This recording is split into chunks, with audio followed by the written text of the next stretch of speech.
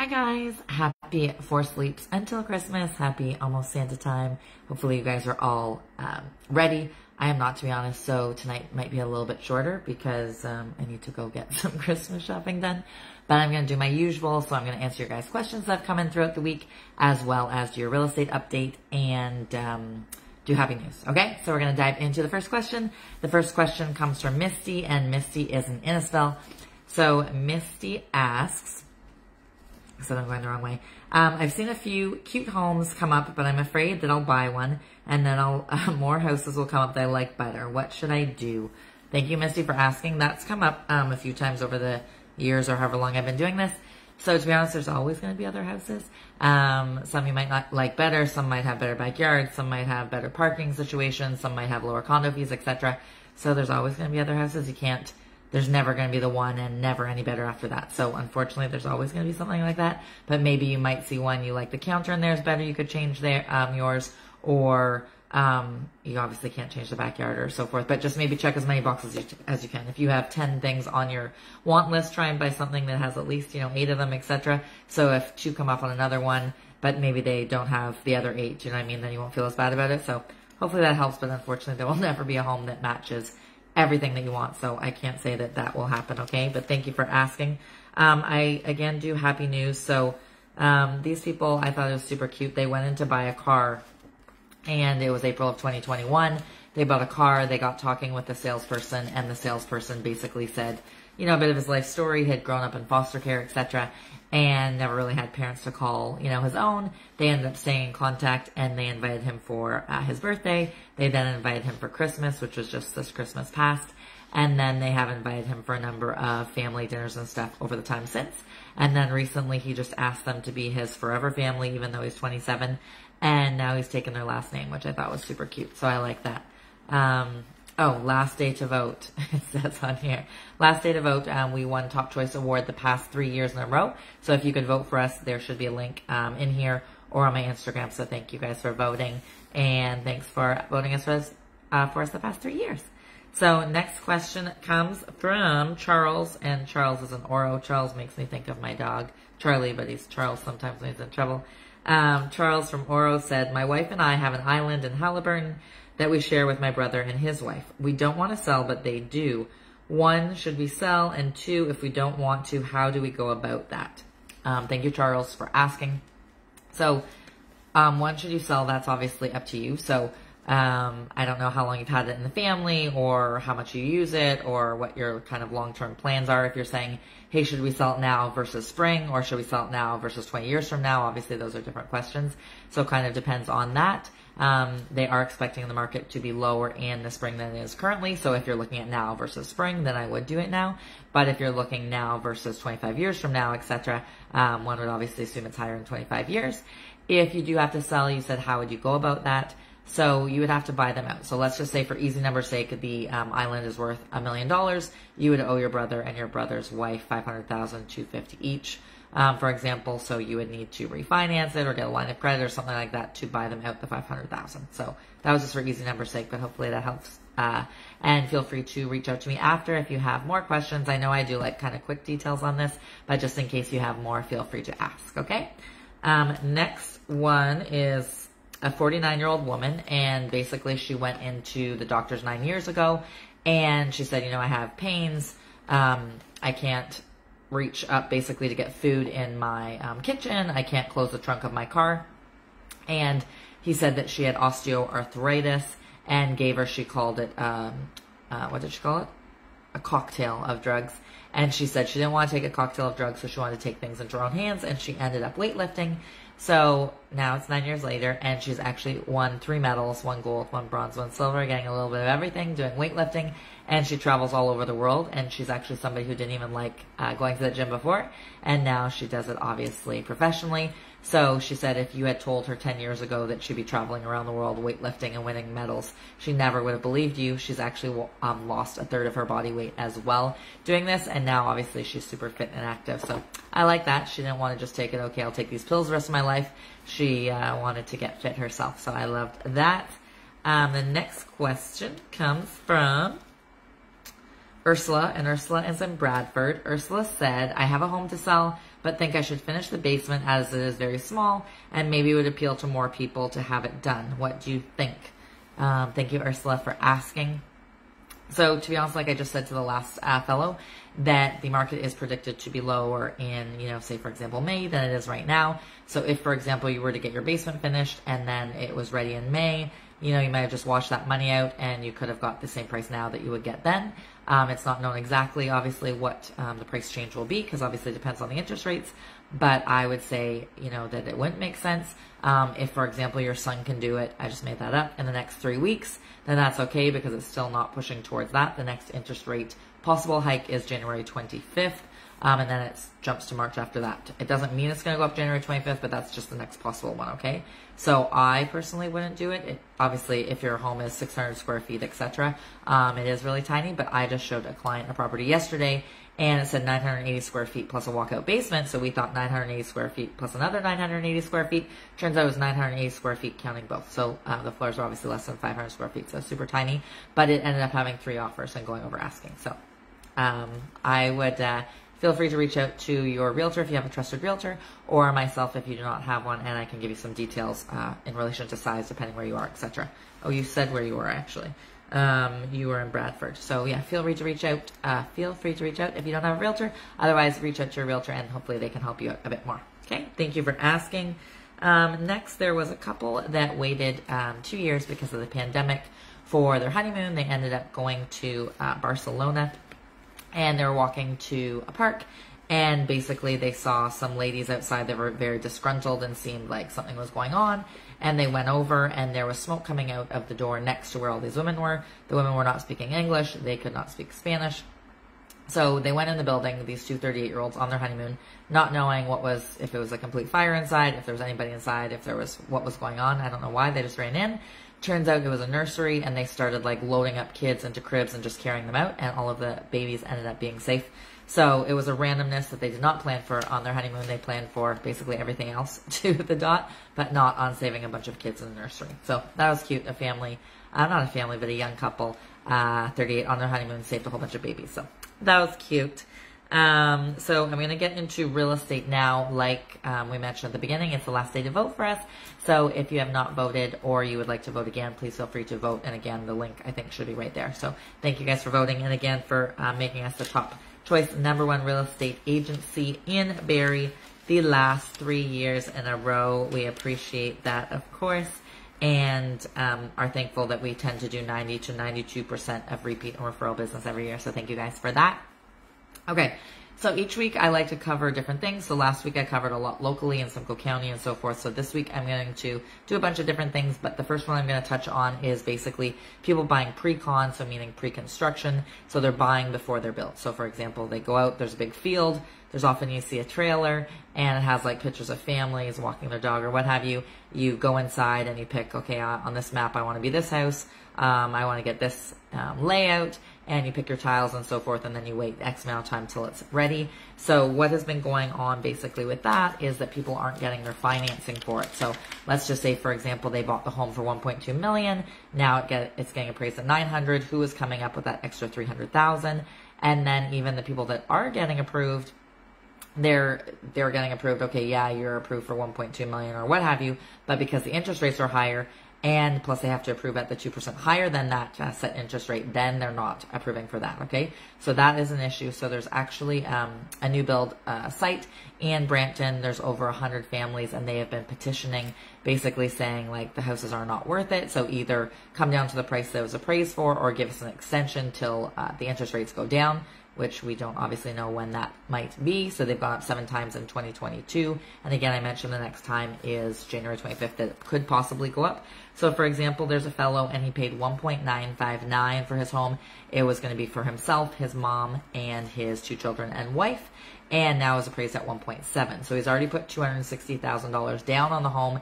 And originally when he purchased the home, the interest rate said, hey, your payments every month will be between $5,500 and $6,000, which was fine with the jobs that he had. But now he's getting quotes anywhere from $12,000 a month to $15,000 a month. Plus he has to come up with this extra money, and he's already put the $260 down, etc. So him and many other people in this community are saying we can't close on this, we haven't slept in 3 months, etc. So that's something commonly that's been going on. That's why I just wanted to go over it here with you guys.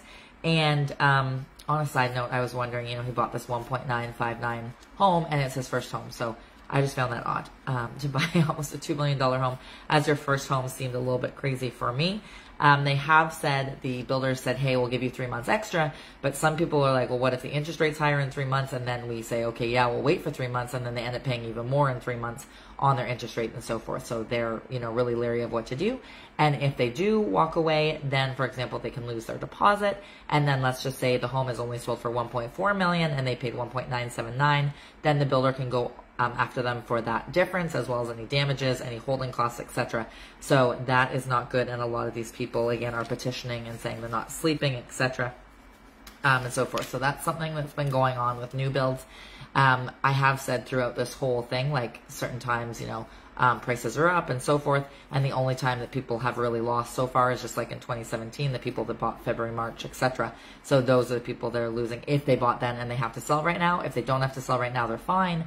But just like these new builds, they didn't, get possession of their homes in February, for example, but they did buy at those high prices. And now that's coming due, that the homes are almost ready. Now they're trying to get secure financing and mortgages, etc. And that's where they're having the issue. So that is a problem. So those 100 homes are in Brampton. And so, for example, in February, the average price in Brampton was 1.608. And now the average price is 1.197. So that's over 25.5% down. So they're like, where are we getting this extra money from?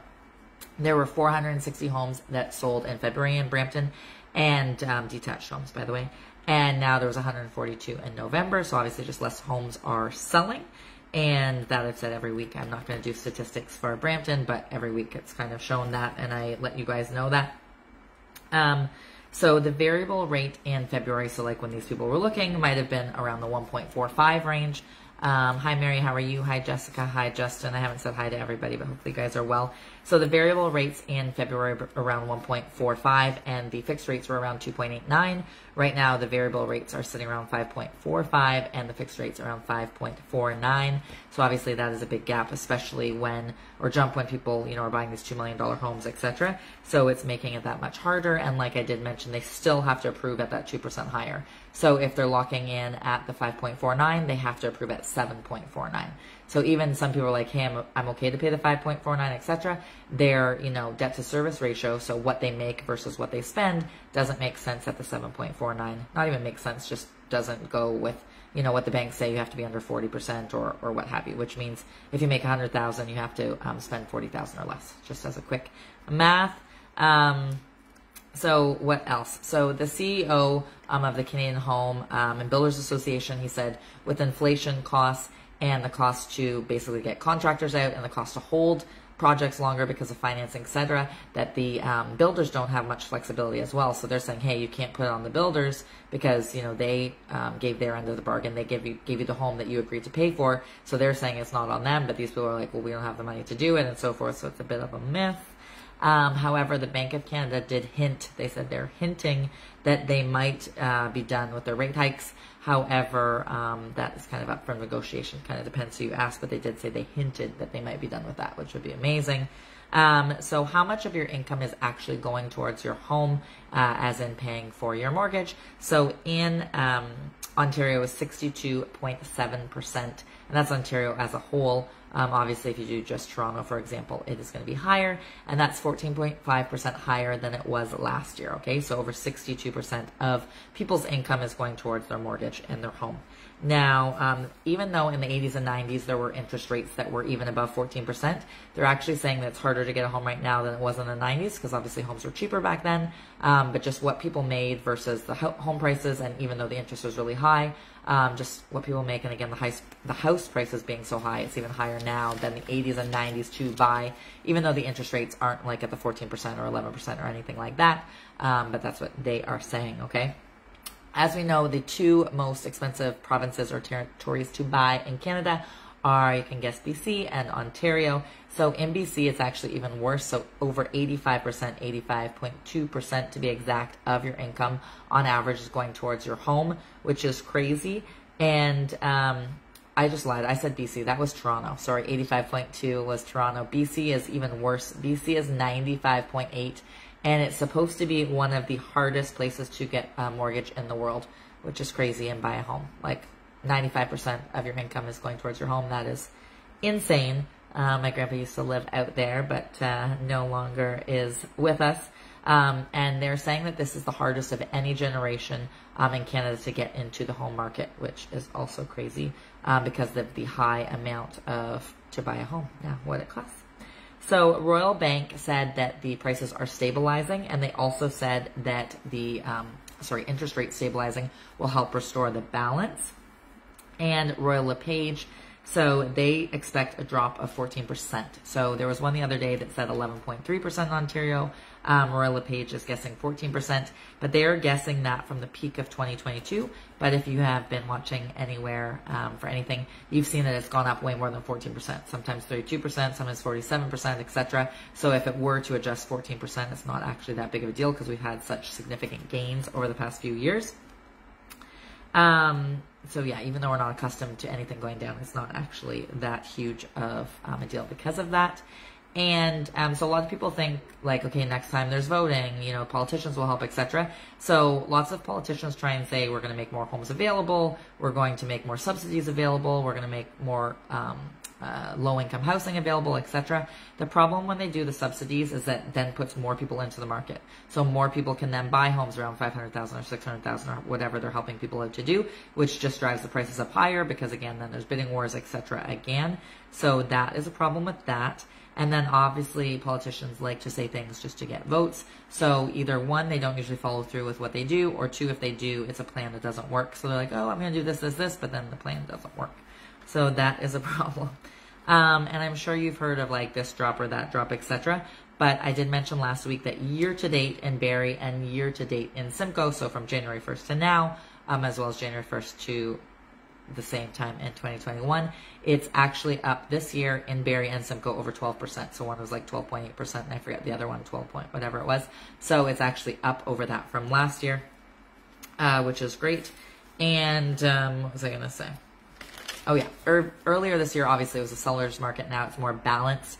So across Canada, they've looked at every single market in a recent study, and only 11 markets were said to be seller's markets, whereas the beginning of this year was like everybody was a seller's market. So now they're saying the only 11 markets are seller's markets. I won't say them all because, to be honest, some of them I have never even heard of where they are. But the ones that I do know where they are Timmins, Alberta, which is west part of Alberta, Fredericton, Newfoundland. I don't actually know, Trois. It's basically saying Three Rivers, wherever that is, I'm guessing in Quebec. Medicine Hat, as well as northern New Brunswick and central Alberta. So those are the ones they're saying are still a seller's market, and everywhere else is a balanced market. CREA, which is the Canadian Real Estate Association, so their chairperson or CEO type person, Jill, as well as CREA senior economist Sean Cothert, said that they think in 2023 it'll be the first spring in years that we haven't seen bidding war left, right, and center. They said there might be the odd bidding war, but it's not going to be like normal spring where it's crazy bidding wars all the time. They think it's just going to be balanced, and a lot of economists have called this balanced territory that we're moving into. So that is good, especially for people buying, because it has been quite frustrating as a buyer to get into the market and be competing against all these people going 100,000 over asking, 200,000 over asking, 520,000 over asking, etc. It's been crazy. So going back into balanced territory, as they're calling it, will be really refreshing for buyers. No craziness, and not, you know, having to worry that you overpaid for a property. And I just want to make sure you guys get the full picture of everything before you jump to conclusions, before you call your friends, etc. So there was a recent article that said that the market has slumped more to its lowest levels than it has in a decade. So it's not that the house prices are down from a decade, like, oh, they're lower than they were in 2012, or they are as low as they were in 2012. That's not the case. It's just the amount of homes selling, okay? So I just want to make sure, again, you guys have the whole picture before you guys tell everybody or tell your family or go chatting on Christmas break, etc. So yes, less homes are selling, basically, than in the past 10 years have been selling. However, the home prices are not down to that, again. So from January 1st to now, we're actually up 12.8% over last year at the same time. Okay, so just making sure you guys have the whole picture. So in Simcoe County, In November, for example, obviously December's not over yet. In December, there were 416 homes sold in Simcoe County. So 321 were detached, 9 were semis, 42 were townhomes, and the rest obviously were condos. Average days on market has changed. So obviously back last year, homes were selling for about 106.5% of asking. This year, they're teetering around the 96%, etc. But days on market has also gone up as well. Before we would list it, we'd hold offers, etc. So now, for example, in Agila, these were all from November. In Agila, homes on the market were averaging 34 days. Bradford was 26 days. Clearview was 65 days. New Tecumseth was 40 days. Oro was averaging 35 days on market before selling. Penetang was 64 days on market. Romero was 32 days on market. And Severn was 38. Springwater was 33. Tay had the tiniest amount, only 4 days. And I thought maybe only one home sold, etc. But there was actually like a dozen something homes that sold, and they still averaged 4 days on market, which was yay for Tay for November. And Tiny was 52 days on market. So just a reminder to you guys, if you don't know, we do have the guaranteed sales program. So if we don't sell your house within 60 days, we will buy it for cash. It's not us, actually, it's our investors. But so again, our guaranteed to sell your home within 60 days, or we'll buy it for cash. So you don't have to worry about holding 2 mortgages or anything like that. So you can be at ease when you're looking on the other end. And also on the other end, for example, you think the market's going to crash, or it does crash or what have you, that if the market does go down and you have to sell, we will sell your home for free. So you don't have to worry. We don't want everybody being stressed, etc. So if you have any questions about that or any details, feel free to call us at the office at 705-726-7000. Again, 705-726-7000. The next question comes from Josh, and Josh is in Beaton. So Josh says, once the Bank of Canada stops upping interest rates, how long do you think it'll be until home prices go up again? Thank you, Josh, for asking, and that is a super question. The problem is it's not just based off of interest rates, right? So it depends how many homes are on the market. Because they want to build 1.5 million homes in the next 10 years, have they built 100,000 of them? Have they built 20,000 of them? Have they built 0? Have they built 300,000 of them, etc.? That obviously makes a difference, as well as immigration. So have people say, hey, I want to come to Canada, but they only want to go to Alberta, or I only want to go to Quebec now, or is it still, what they're predicting? So all 3 of those affect it. So the interest rates affect it, immigration, as well as the supply. So I can't fully answer that because it depends on everything, okay? So I apologize. I'm sure that's not what you wanted to hear. There was a 29-year-old gym owner, and he worked out 5 days a week, etc. He did powerlifting, etc. But it was really tested when there was a car accident outside of his gym the one day. When he went outside, there were already 4 people, and they were trying to lift this Jeep Cherokee off a man that was pinned and injured underneath. And he just went to the back. The back was smashed of the Jeep, and he just started to lift. He said he had tunnel vision and just wanted to lift it, and he lifted it up, and it was 2 tons, which is over 4,400 pounds, which is insane to me. Anyways, obviously the man was pulled to safety, and he went and visited him a week later in the hospital. He obviously has a lot of damages and internal bleeding, but he's supposed to be okay.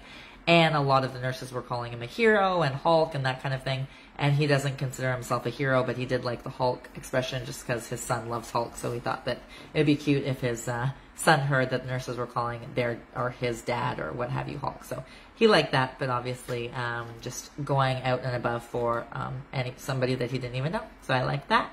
Next question comes from Mark, and Mark is in Barrie. Where am I here? Mark said, I know you have rentals and investments. As someone who dabbles in renovations, what do you think is the best to get into but not to get in over my head? Thank you, Mark, for asking. So it's hard. So I don't know, for example, your budget. So if you say, for example, I have $200,000 and that counts buying the home and doing renovations, or you say I have $30,000 to do renovations and buy a home, or I already have bought the home and I have X amount of dollars. So it kind of depends what you're doing. But if you're looking for, what has least risk, etc. So single family homes have least risk. So they're not going to have 2 tenants, a duplex up and down, and they complain, she scratched my car, she's noisy at night, I hear her alarm go off every day, she bangs around, blah, blah, blah. but you don't have the same return. So if, for example, you have a single family home and that person doesn't pay, you know, the rent for the month, then you're stuck because there's nobody else there. Whereas if you have a duplex, which I always like, then if one person doesn't pay or one person's behind, you have the other person. So I always like that. Same with triplexes, etc. Obviously, the bigger you get in that, I did like that. And then, for example, room rentals, just like Airbnbs, they have the most return on your dollar. However, they also have the most hassle. They could party, they could annoy each other, etc. So the more people you start to deal with, the more chance of issues that you have. So it just depends how much you want to get into it. And I can, again, answer more if you have more questions, but I know that was a general. We'll just try and keep it short here for people, so thank you for asking. Obviously, in Ontario, we don't get avalanches, but in Utah, that was not the case. There was an avid skier, and he went out, you know, for a ski backcountry kind of thing, and ended up in an avalanche, and he thought he was basically a goner. He ended up, even with broken bones, etc., basically digging his way out of where he was, and got his way to the surface somehow, started screaming, and there was an EMT that was also skiing not too far away on his day off. He heard him, eventually found him, etc., stayed with the man. He couldn't, like, carry him or what have you because of all of his broken bones and so forth. But he waited with him for 8 hours on his day off until somebody else found them because there was no cell service, etc. And I don't know if he didn't want to leave him and then not be able to find him again. I'm not really sure. But obviously I'm sure that guy thanked his lucky stars, or whatever you want to call it, that somebody found him just before Christmas.